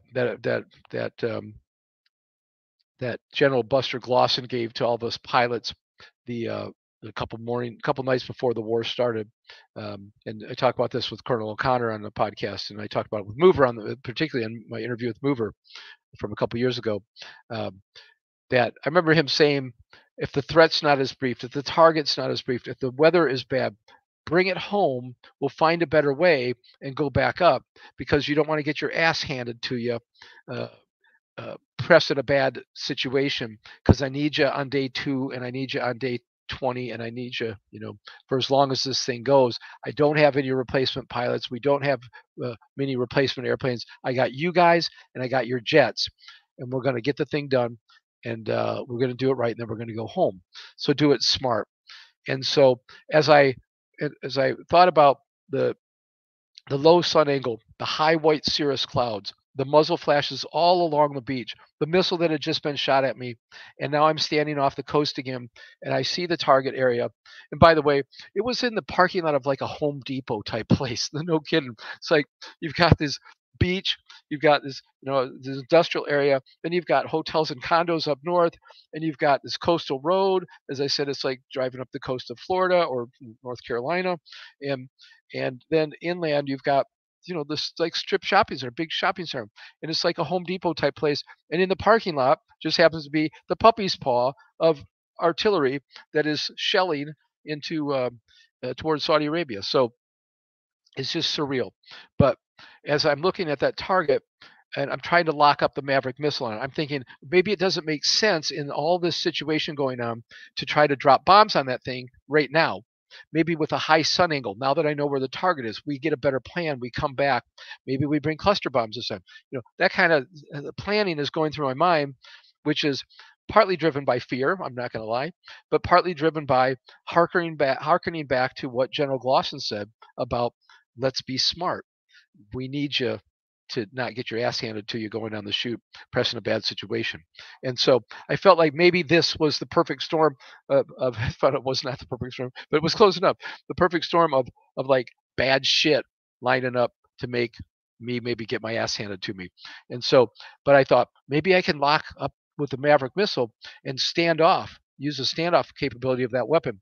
But trying to get an electro-optical missile to lock up, uh, 5 miles away onto a small artillery tube was proving difficult. And it was just not. I was just not getting a good contrast from light to dark on the IR, meaning heat source. It was too early in the morning. Artillery doesn't give off a lot of heat source unless it's really firing away, unless there's a generator close by running or whatever. And and in the relatively still dim light, low sun angle, I just wasn't getting a good visual contrast breaking out in the electro optical or sort of television Maverick, which is a black and white, um, gray and white and black. So that wasn't working either. And so I made the decision, and I remember saying to Sparky, hey, um, we're heading south. Um, uh, I'm done, is what I think what I said, and and he was ready to be done as well. And so so we boogie back. We were just off the coast. We boogie back down south, and I just remember as we get into Saudi airspace, I remember this big like emotional, like physical and emotional just drain. Just wow, the enormity of what had just happened. Um, this instant sort of like worn out feeling. Now you got to fly back home. We had plenty of gas, but you're flying back to an airfield that's going to be very busy. And in fact, I started thinking, is it even going to be there? We launched for survival during a Scud attack. Did the Scud hit? Did it have chemical weapons? Did we lose our guys? Did we lose our airplanes? Is it even going to be a safe place to land? I started thinking about all that. I didn't have a long time to think about. Wow, that was really scary. But I do remember this feeling coming over me that just gripped me for just a few seconds. Really, it seemed like a long time. Once we'd safed up and we're back in Saudi space, relatively safe now. Before I started thinking about what am I going to find back at King Fahd, I remember thinking, what the hell have I gotten us into? As I was talking with the Irish last week or a couple weeks ago, that I've been heavily involved in the planning part with him of getting those airplanes to the desert. We wanted to go. I mean, it was the Super Bowl, and if it was going to happen, we wanted to be on the starting team. And so we were so excited to be able to go, so busy and it was just so enormous the effort to get us there, and everybody did that so tremendously, so awesomely. Maintenance ops, everyone, and then there we are, and I'm doing what I wanted to do, and it's nothing like I thought it would be like. And I was scared. I felt unprepared in some regard. I felt like I was doing a lot of stuff right, but not everything, and it was just different. And um, and and how do I make myself come do this again? I knew I would, but it's just this overwhelming sort of like I just remember being gripped with this thing. I just this feeling I'd never had before of holy shit, what have I done? I mean, I wanted to be here and we're here and this sucks. This is awful. Uh, but then again, you don't have long to think about that kind of stuff. You got work to do. So back to FOD we go, and it's a bright sunny day now. There's the Scuds, um, landed well away from our air base. They were pointing towards us, but they fell off in the desert somewhere. So all was well. Everything's back to normal. My nose wheel steering still's not going to work probably. So I land and I actually get towed back. Uh, but then we did come up with another plan. Sparky and I went back up around noon. Um, Same target, knew exactly where it was. We came in from different headings, and in about like I don't know 30 seconds or something, we put our 12 bombs across that thing and blew it off the face of the earth. Much better. It got much better after that. There were still some very difficult moments. So I recount in the book, and I'll tell stories about Shanghai Storytime another day. But um, it wasn't it wasn't all easier after that. But it's amazing what you can get used to. You get used to sleeping and having some breakfast and going and flying in combat, and doing it again day after day until it's over. Um, and Experience is the best teacher, of course, and and it comes. The learning curve is steep. It's an unforgiving school, but but you know what? By the way, that was the only problem ever that I had with an aircraft, in terms of any sort of excuse me, in terms of maintenance issue ever. Um, and it was just obviously a very minor issue, little nose wheel steering thing that easily fixed for the next sortie. So um, I still flew that same airplane twice more that day. Um, so anyway, I hope you enjoyed Shanghai Storytime. I enjoyed it. Um, Still got a lot of work to do on the book, as I see, um, but I've looked at the comments, and they seem to be they seem to be very positive. Scott Atwood, I want to hear about the helicopter. Hey man, absolutely. Check out Mover. That my interview with Mover. Um, I don't remember how far it is, and I'll send you a message with that, man. I'll break it out into um, to a to something shorter. By the way, last comment here. This is a good one by my old boss. The first sortie was always the worst. They always got better. Yeah, no kidding. Um, at least my first sortie wasn't 12 hours like yours was. By the way, boss, just before we went on about an hour before I went on the air tonight, I took I started breaking up your interview into shorter versions, and the first one that I posted is you talking about you and Conley flying that first mission. So um, here's a really good comment from Rebel. Rebel's always got good stuff to say. We are always learning. No kidding. That is very true. So another thing that I'm going to do, and I'll put up some of these more comments here in a minute. But the other thing is I want to kind of focus a little bit on mental health with my channel. Um, this is a big issue for veterans. You know, every 17 seconds in America, a veteran takes their own life. Think about that for a minute. It's a sobering thought. Um, and so mental health is a big issue. Um, you know, um, I just told a sort of a harrowing or sobering war story, but but it did get better. We got better, and we systematically took apart that enemy. Um, I would say that my combat experience was very positive. The effect that it had on my career, my life afterwards, was very positive. It's not something I'd want to go do again. um, but if there was, but man, I'll tell you, during Afghanistan, during Iraq, second time in Afghanistan, and now over, in the Mid East again with A-10s over there. I chomp at the bit a little bit, and so they called today and said, "Hey, suit up. I'm going." I'm telling you, but it's just that kind of a thing. Maybe it's a little hard to explain to someone that hasn't experienced it, but um, but all that to say, I think my combat experience was largely very positive. Um, I lucked into doing some neat things like shooting down a helicopter, winning the Distinguished Flying Cross.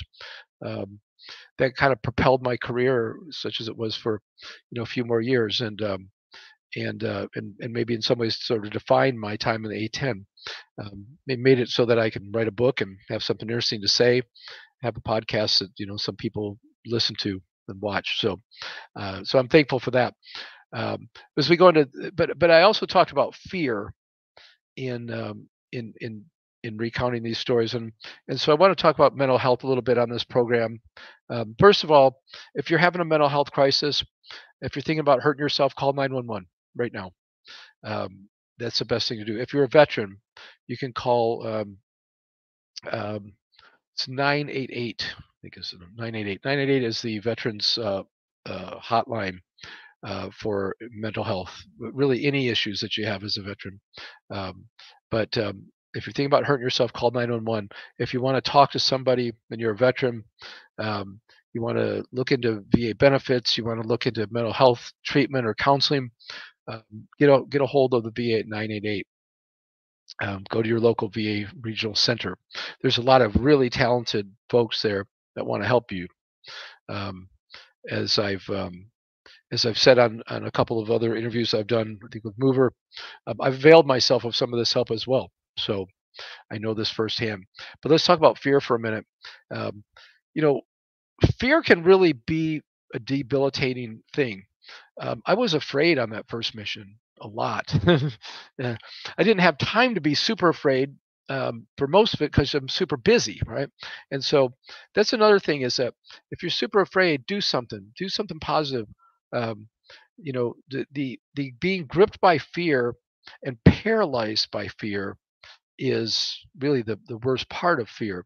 The working through fear by taking a minute, taking a couple of deep breaths, thinking about it, maybe say a short prayer, get a plan, and move forward, like my penalty laps, right? I wasn't as much afraid as I was just behind the jet and not ready for what I needed to do. Now, um, that's not a good thing, obviously. And later on, when troops were in contact, you didn't have time for that kind of a penalty lap. Take a minute, but it made sense at that time. The working through my fear after that missile shot. Well, I got busy doing something else, finding another way to try to attack the target. But um, but then I had to work through the fear of how do I make myself go do this again? Because it was awful, and it was not like I thought it would be. And I did some stuff wrong. Um, and again, that's part of just um, uh, sort of a fortitude.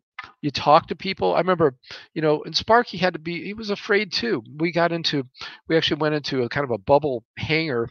Colonel O'Connor will remember this big white bubble, like, I don't know, held up by air or something, kind of a bubble hangar that maintenance used. And we had some time where we weren't going to do a integrated combat turn hot pit in our jets because mine had a nose wheel steering problem that had to be addressed.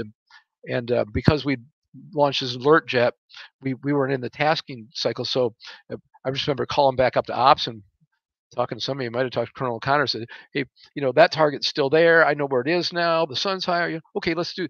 Somehow we worked out that we're going back to that target. So we knew that. So um, and it was interesting. I remember I'll talk to Sparky about this, but I remember the maintenance guys had this like boom box. The kids at home probably don't remember what that is, but it's like a you know like a entertainment system that has some speakers attached to it, and it had a cassette player in it.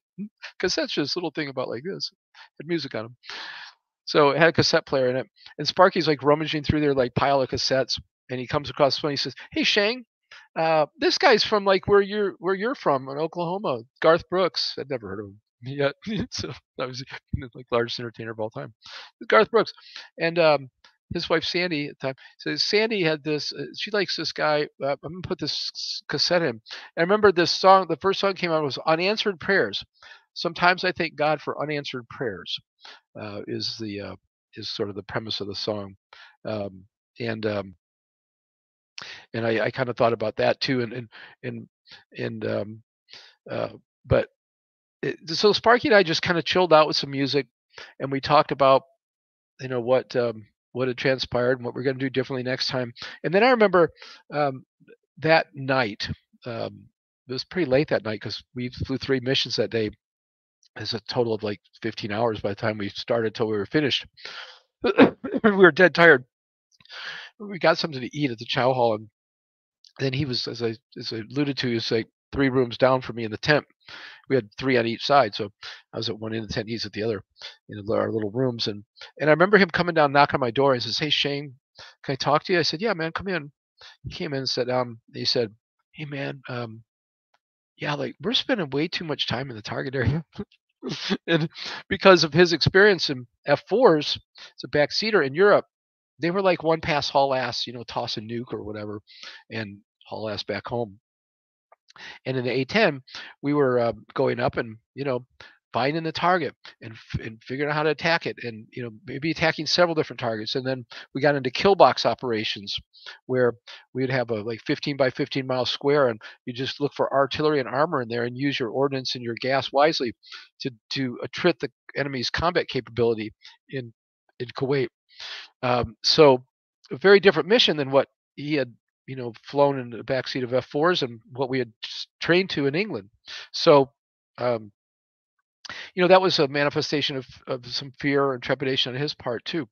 And so, having somebody you can talk through those things with.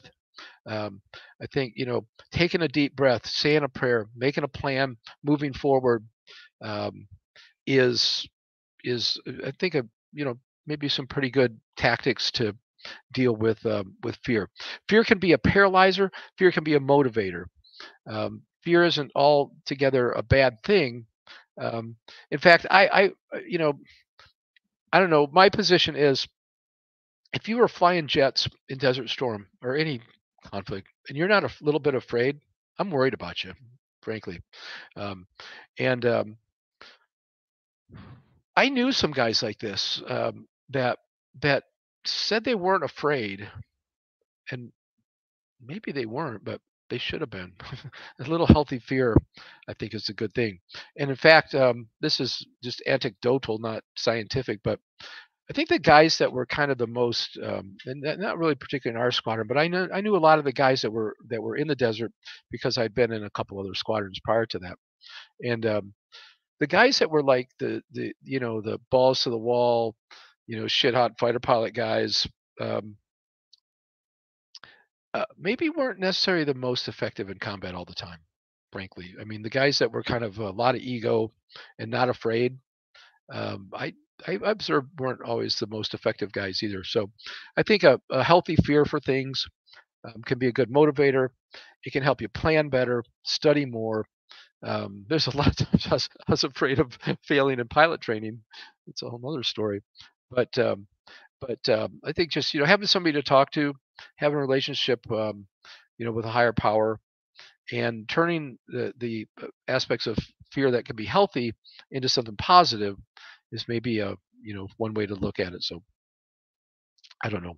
Um, let's see what else is going on in the old chat room here. Zena said I might have been down for like 3 to 5 minutes. So, well, I did not plan that, but that's a good motivator to get the book. So, um, here we go. Somebody, this is good. This is a good comment here. I'm going to put this one up. Yeah, I got some really good listeners here. One YouTuber mentioned, "Don't let a temporary situation turn into a permanent bad solution." Something of that nature. Yeah, right on. Absolutely. And don't let a temporary situation in your life, whatever it is, depression, fear, anxiety, loss, turn into a, a permanent loss of your life. Um, um, we'll talk more about that another time. But we got Thanksgiving coming up. There's a lot to be thankful for as well. I hope everybody's got plans to spend Thanksgiving with family or friends. I'm going to tell you what I'm doing for Thanksgiving, because it's Shanghai Storytime. So the new see, get rid of that comment. Boop, there we go. I'm going to be spending Thanksgiving this year at the Phoenix House, which is in Oklahoma City, OKC. Oklahoma City's transitional living facility for homeless male veterans. Um, up until about a year ago, I spent the previous 3+ years as a resident manager there. Plan to just be there to help them lock the thing down during COVID. I was on their board of directors, and it's a nonprofit here in Oklahoma City that has a grant from the VA. We're about a block from the VA Medical Center, um, so very close by. So the guys get case management, counseling, health care, mental health care, substance abuse treatment if they need it, all those kinds of services through the VA. They all have case managers from the VA. And so the idea is to take male veterans who are homeless and put them into a transitional living group home. We have 22 beds there, and help the guys transition from homelessness to gainful employment, and independent living. So there's job training, job placement, housing, services as well. All the things that guys need. We provide all the food, everything that they need. The beans and the bullets and the beds. No bullets. The beans and the beds. It's my forward application. Beans and beds and books and benefits and everything to help these guys get back, back um, on their feet. All the guys are veterans, from young guys to old guys, combat veterans and not. Um, but it's neat to see guys uh, sort of regain their vitality, their independence, their confidence, their esprit de corps, to realize that they were all veterans. They all served well, served honorably, um, and and can get their lives back uh, on track again. Um, and so it's a neat program. Like any nonprofit, however, especially in this time of great inflation in our country, it runs on a shoestring.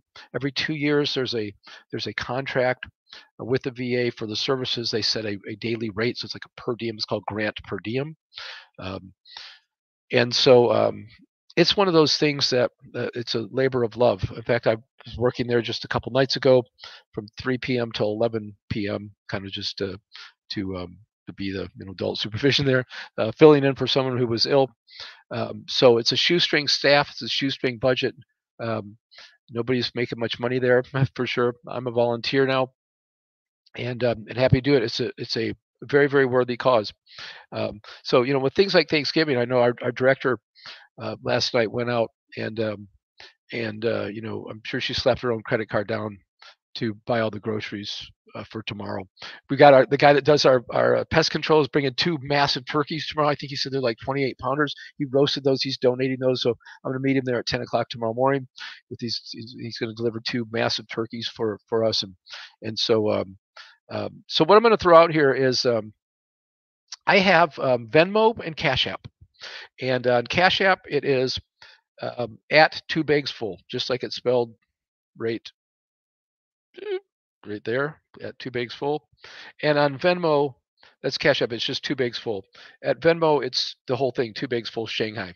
If you would like to make a donation, um, I'm going to say a donation of $20 or more to Cash App or Venmo um, at those addresses. I will donate to the Phoenix House for to offset things like Thanksgiving and Christmas.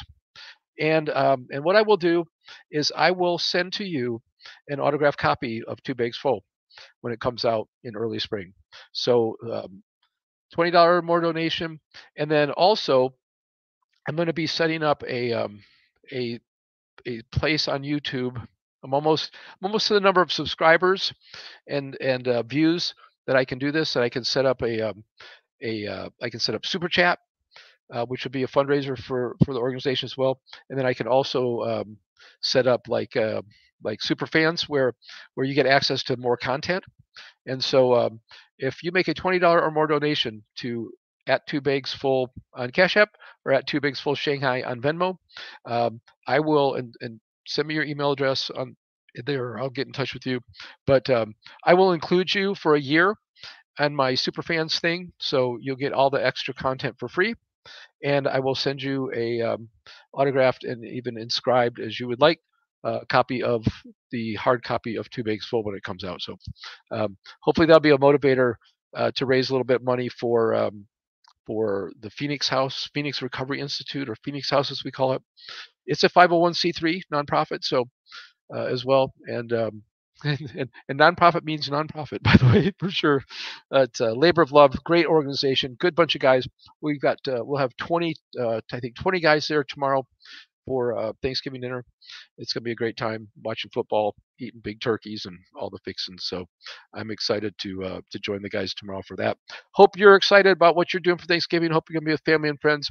Give thanks for all the great things in life because they're a lot. And give thanks for freedom. Got my flag behind me tonight. Um, Freedom ain't free, kids. Remember that. And thanks for watching. Smash the like button, hit the subscribe button. That helps us out as well on the channel. Tell your friends. And we'll see you again next Wednesday at 8:10 for Warthog Wednesdays. Thanks again for being with me. Happy Thanksgiving. Have a good night.